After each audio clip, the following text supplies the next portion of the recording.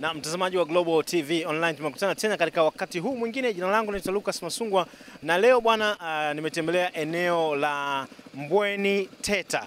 Kama ambavyo unaweza kuona hapa na unaweza kujiuliza maswali, inakuwaje nikiwa nimesimama kwenye maji. Hapa niliposimama ni nyumbani kwa mtu eneo hili la Mbweni Teta, na kinachotokea ni kwamba maji yamejaa ndani katika kiwango ambacho yalikuwa yanafikia katika maeneo haya ya tumbo langu, lakini jitihada ambazo zimefanywa na mwenye nyumba ndio zimesababisha maji haya kuweza kupungua kwa kutumia pampu maalum ambazo zinasaidia kuweza kuyatoa hayo maji na kuweza kuyaelekezea upande mwingine. Lakini tunatamani kujua maji haya chanzo chake ni nini hasa na imekuwaje au yamedumu hapa kwa muda wa siku ngapi. Mwenye nyumba mwenyewe ambaye ni mwenyeji wetu tunaye hapa kama ambavyo unaweza kuona katika picha hiyo ambayo umeweza kuiona.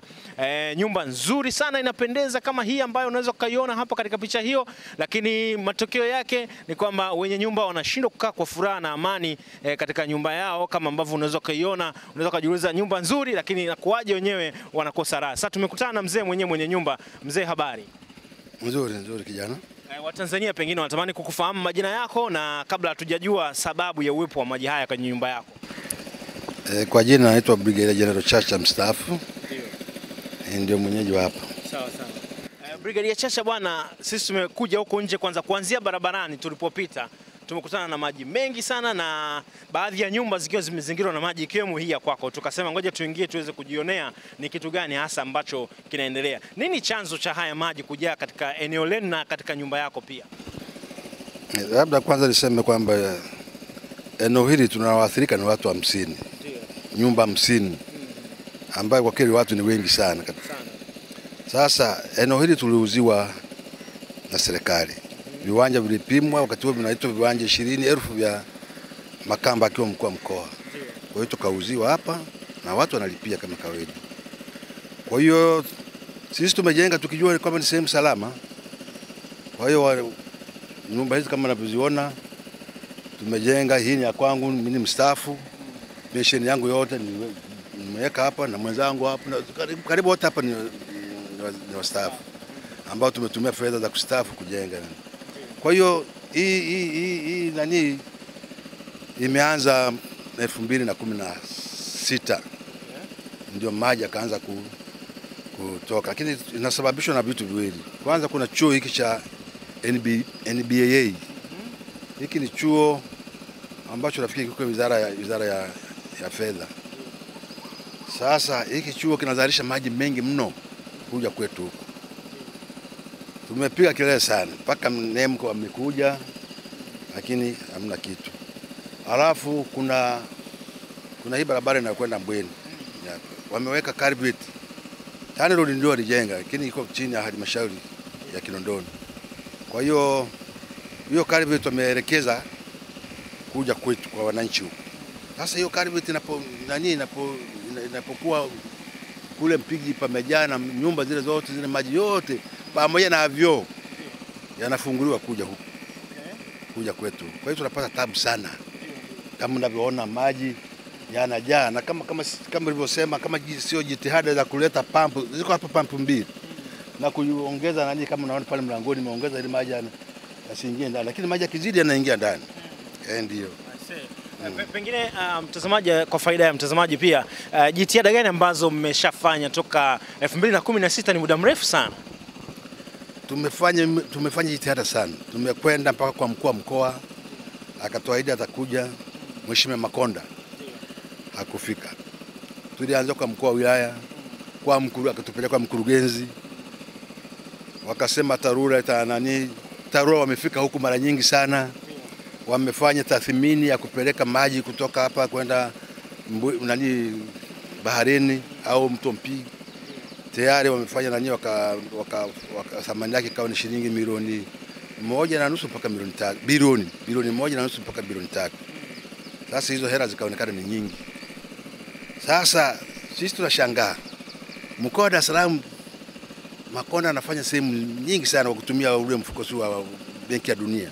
Lakini kwetu tumesahaulika. Inasemekana kitu ambacho mimi siamini, kwamba kwa sababu sisi hiyo wilaya inaongozwa labda na upinzani ambaye mbunge wetu ni Mheshimiwa Mdee. Inawezekana. Tumekwenda mpaka kwa meya, alikuwa wakati huo kabla hawajamuondoa. Meya nani yule mtu wa Msoma yule. Tumekwenda kule, akatuahidi naye kwamba angeshughulika, lakini ikashindikana. Mkurugenzi tumekwenda, ikashindikana. Sasa tumebaki na watu wengine nyumba wameshahama. Kwa mfano huyu jirani mwenye ghorofa huyu ameshahama. Amerudi kwao huko Lushoto kwa sababu ya mvua. Kuna nyumba zimeanguka hapo, mtakuja mzione ziko hapo zimeanguka. Na watu wengi wanapata shida sana. Wengine wanalala juu ya wanaweka mambo nani, sio kwenye vitanda tena.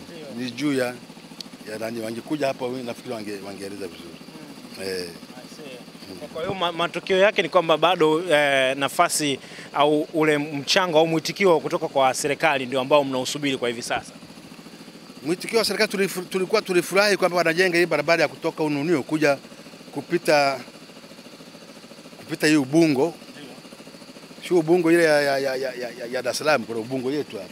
Inapita na kupita hapa kwenda huko nani Mpigi. Mpaka kuunganisha na Bagamoyo nani. Hiyo barabara imefika karibu sana. Lakini kuja kufika kwetu hapa nafikiri baada ya miaka 10, kwa sababu anasema kila mwaka wanajenga, wanapata fedha ya kujenga nani kilomita 1. Kila mwaka kilomita 1 ndio fedha wanazopata. Na hiyo barabara ndio ingekuwa mwokozi kwa sababu wanajenga pamoja na mitaro ya kupeleka maji baharini.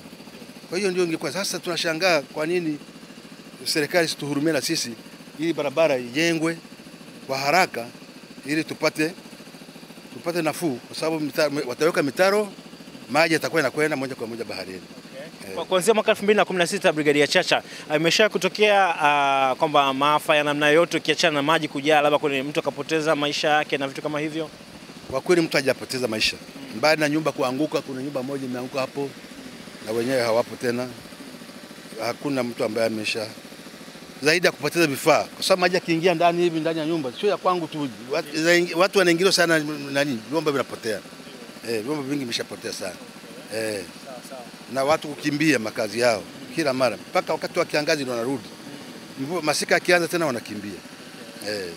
Mtazamaji wa Global TV, bila shaka umeweza kujionea hali hiyo, lakini kubwa Brigedia Chacha yeye ni mstaafu kama ambavyo amezungumza, na pesa yake yote ya kustafia ameiweka katika nyumba hii ambayo inamsaidia kuishi yeye pamoja na familia yake. Lakini wito wake mkubwa au kilio chake kubwa ni kwa mkuu wa mkoa wa Dar es Salaam Mheshimiwa Paul Makonda. Bila shaka Mheshimiwa Makonda, unanitazama wakati huu na unatazama hali hii jinsi ilivyo katika nyumba hii, ama kweli ni jambo ambalo linatia huzuni sana, kwa sababu umeweka pesa yako nyingi katika nyumba ambayo unatamani uishi au ulitegemea uishi pamoja na familia yako na maisha yako yaweze kuendelea mbele, lakini huwezi au unaishi kwa mashaka kama ambavyo Brigedia Chacha anaishi. Kwa hivyo wito wake au rai yake kwa Mheshimiwa Makonda, basi anatamani Mheshimiwa Makonda uweze kufika katika eneo hili la Mbweni Teta na uweze kujionea hali halisi jinsi ilivyo. Hali ni kama hivi ambavyo unaweza kuniona mimi hapa, sina viatu, imenilazimu kuvua viatu vyangu kuweza kukanyaga na kuweza kujionea hali halisi jinsi ilivyo, na nyumba yenyewe ndio kama hivi ambavyo unaona. Kuanzia getini, hila linafikiri atanisaidia kameramani wangu. Kuanzia getini ambako tumeingia, maji kote yamejaa mpaka hapa ndani, na mazingira ndo kama hivi. Kwa hiyo hakuna chochote ambacho kinaweza kaendelea hapa. Na jambo lingine ambalo mimi pia limenishtua ni namna ambavyo Brigedia Chacha anatumia fedha nyingi sana, gharama kubwa sana kwenye mafuta kwa sababu ya pampu. Hivi kwa siku natumia shilingi ngapi Brigedia? Kwa siku natumia mpaka shilingi 100,000 kwa sababu hizi pampu ni mbili. Moja tu hivi mnavyoona ingekuwa maji yameshajaa sana. Zinasaidia tu kupunguza maji yasiwe mengi sana. Kwa hiyo asubuhi naweka kwenye 30,000, jioni mpaka jioni 60,000. Usiku tena, maana uweze kuachia usiku zema maji yanaingia. Usiku tena hivyo nani. Kwa hiyo kwenye 100,000 mpaka 120,000 mafuta. Unaweza kupata picha kwa 100,000 kila siku katika maisha haya ambayo tunayazungumza kwamba hali ni tete, mambo ya fedha si kama vile ilivyo, na huyu ni mstaafu kama ambavyo ameweza kuzungumza. Kwa hiyo unaweza kujiuliza jinsi gani adha ambayo anakutana nayo. Ana familia ambayo pia anahitaji kuhudumia, watoto wanasoma, lakini pia wanahitaji kula na mavazi na vitu kama hivyo. Na mtazamaji wa Global TV, bado tukiwa hapa katika nyumba ya Brigedia Chacha. Brigedia, umeniambia wewe ni mstaafu wa jeshi. Bila shaka natamani kufahamu ni kwa muda gani ambapo umeweza kuitumikia taifa hili la Tanzania? Nimetumikia taifa hili kwa muda wa miaka 38. kwa uaminifu mkubwa. Nikiwa nimekwenda mpaka nikiwa brigade commander katika brigade ya jeshi. Kwa hiyo kwa kweli tunasikitika ambapo viongozi sasa hivi wanapotuona tunateseka namna hii sisi na familia zetu, wakati ni watu ambao na sio mimi tu, hata jirani hapo alikuwa kamishina wa katika hazina, lakini tunateseka hapa mchana na usiku. Serikali au viongozi wetu wametuangalia tu, tunateseka, tunashindwa kuelewa. Tunaomba tusaidie. Lakini pia najaribu kuwaza kwa mazungumzo yote ambayo brigadia anajaribu kunipatia hapa na wewe unayapata moja kwa moja, nawaza ni kwa namna gani au vipi ingetokea. Kwa mfano brigadia, wewe umejenga nyumba hii, umetuambia ni fedha yako yote ya kustafia, lakini what if ingekuwa ni pesa ya mkopo benki? Kwa kweli ingekuwa ni fedha ya mkopo, nafikiri ningekuwa nimeshakufa. Kwa sababu kwanza ningekuwa nimeshapata pressure kwamba natoa fedha wapi za kulipa nani, au ningekuwa labda ameshachukua benki wangekuwa ameshaipiga mnada.